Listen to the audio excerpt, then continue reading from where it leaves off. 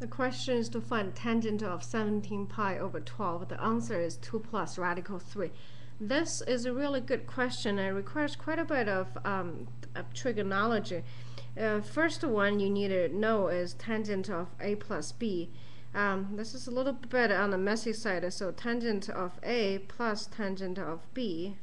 So the sign follows, and on the bottom is 1 minus tangent a times tangent b. Okay, that's the first piece of knowledge you need.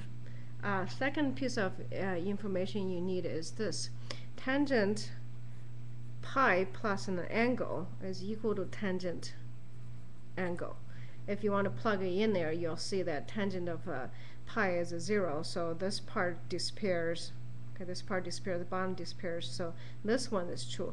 The reason that this is useful is we get a large angle into its smaller reference angle. So for instance, in this case of 17 pi over 12, the reference angle, you can calculate that by take a pi away, and that gives you a 5 pi over 12.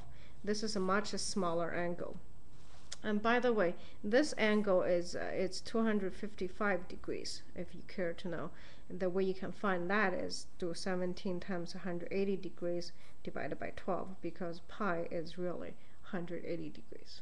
Okay, that's just a side note. Now another piece of information that's make it useful for this one is this is breaking down into a small special angle. The special angle in the first quadrant is 45 degrees, which is this one, pi over 4, and 30 degrees, which is pi over 6. So 30 degrees and 45 degrees get you a 75, and this happened to be a 75 degrees.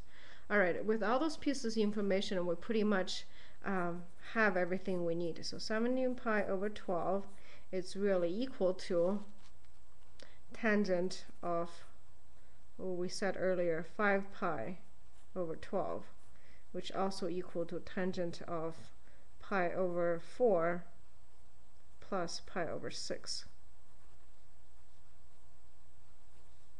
Okay. From here, all we have to do is substitute into the original formula. 1 minus pi over 4 of tangent times tangent of pi over 6. Let me move it up a little bit. Okay, now substituting numbers here, this is 1.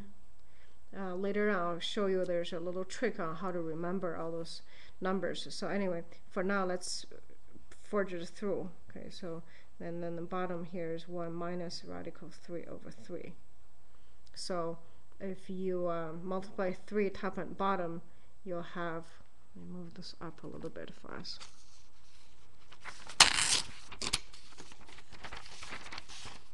Okay, so over here I multiply top and bottom by 3.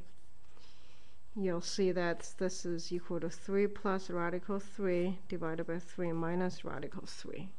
Okay. Now, in a normal mathematical adequacy, we like to rationalize it. So 3 plus radical 3, 3 minus radical 3. And the final answer, when you multiply it out and simplify it, you'll see it's equal to 2 plus radical 3. Okay, that's the answer.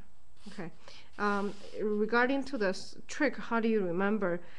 The 30 degree, if we start over here, 30, 45, and 60. Okay. If I started on sine theta, cosine theta, tangent theta is really easy. In that tangent theta is just the sine theta over cosine theta. Okay, so here's the trick, how you remember the special values for each one. The order goes like this. For sine, it's 1, 2, 3, and then all of them divided by 2.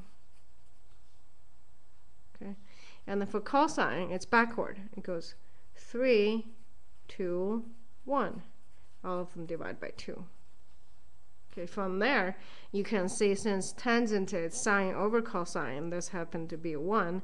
This one, if you divide it, this is radical 3, and this is radical 3 over 3. All right? Have a confident day.